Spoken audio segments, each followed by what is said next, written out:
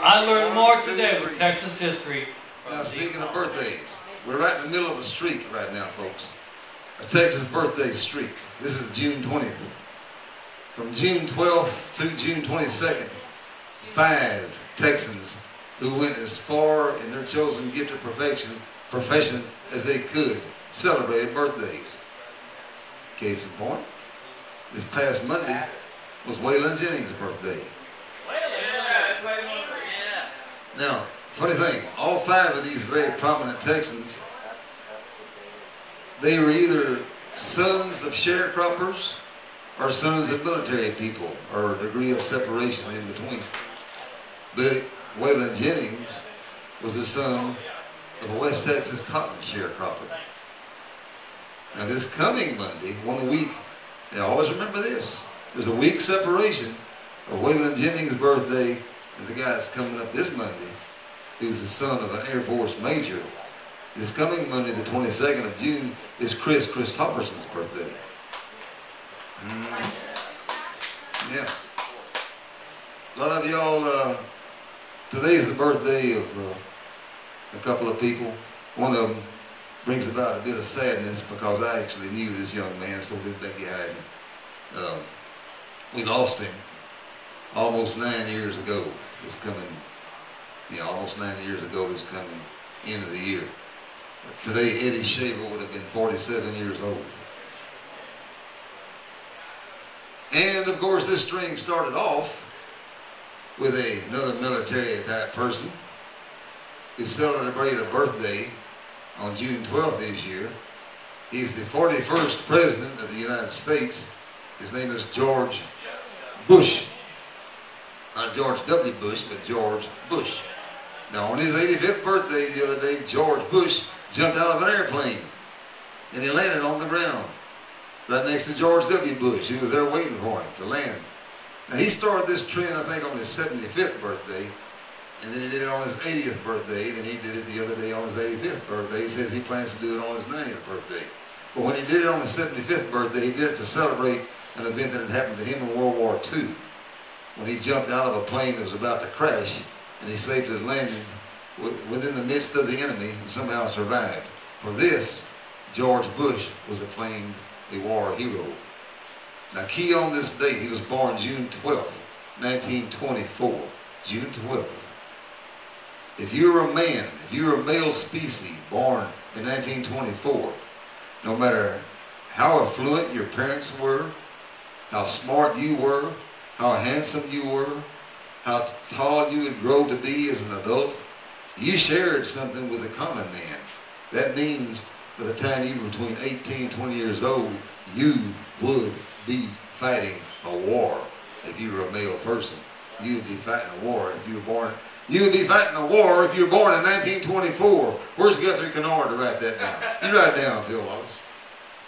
Brad, you're a songwriter. You would be writing a war if you were born in 1924. Now, 8 days after George Bush was born, a man born up in the Northeast who claims he came to Texas as fast as he could, which was probably after World War II. There was a young man born over in Hunt County, a little town called Kingston. Now, this young man was the son of a sharecropper. There was no affluence there. And he would grow up to be about 1 foot shorter than George Bush would grow up to be. But you see, George Bush went through a few channels, it said, to become acclaimed as a war hero. This little guy who would grow up to become 5 feet 5.5 was turned down by the Marines and the Navy because he only weighed 110 pounds. He wouldn't need to have any congressman acclaim him to be a war hero. If everybody ever was the real deal as a war hero, it was a young man from Hunt County named Audie Leon Murphy. That's right. Now, Audie Murphy worked all his life. He had no play. He never even had time to play a game of baseball. All he did was work out in the cotton fields, hoeing and raking and picking cotton. He went through the 5th grade. When he was 16 years old, or 15, his dad left him But he was told, this is very sad, when a man walks off and leaves his child. He was one of 9 siblings, or there were 9 in his family. He was the youngest of 9. The father just walked off and left. He was led to believe that his father had died. When he was 16, his mother did pass away. He was then raised by a lady named Corrine, who was his aunt in Farmersville in Collin County.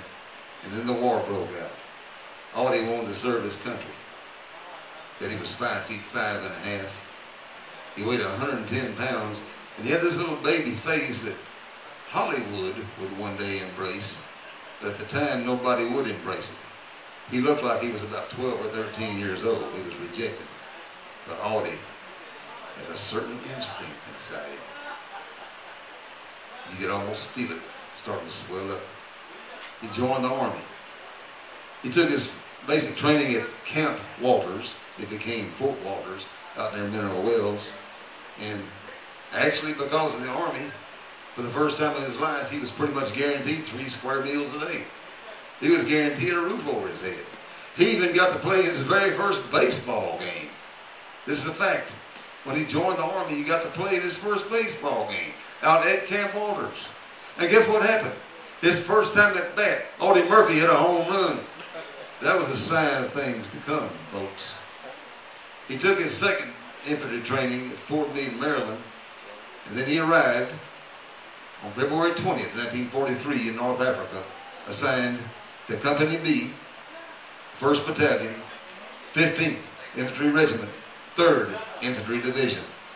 Is that big division, that famed 3rd Division, worked its way northward. Over the next 15 months, they worked their way out of North Africa into Sicily, past Sicily into Italy. Finally, by early October 1944, they had worked their way into southeastern France. Audie Murphy had gone from private E1 to a sergeant E6. Pretty well rapid advancement in 15 months, but it was wartime. Now, Audie Murphy had a theory about war, particularly about combat in war. Elite. Audie Murphy believed, yes sir. Take a breath. That's better.